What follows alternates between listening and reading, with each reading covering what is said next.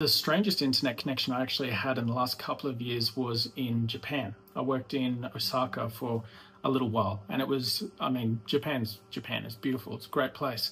But the internet, surprisingly, was not that good. It was, I don't know, it was very slow in a lot of places. And that was even in like an office block where I was working in there, and it was a, shared office, co-working environment.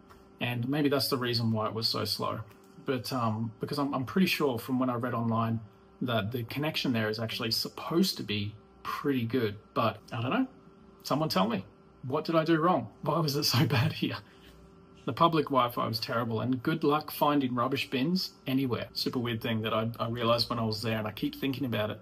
And also how like there's no one on the streets in the cities. They're all like in underground tunnels, which is so strange, super weird.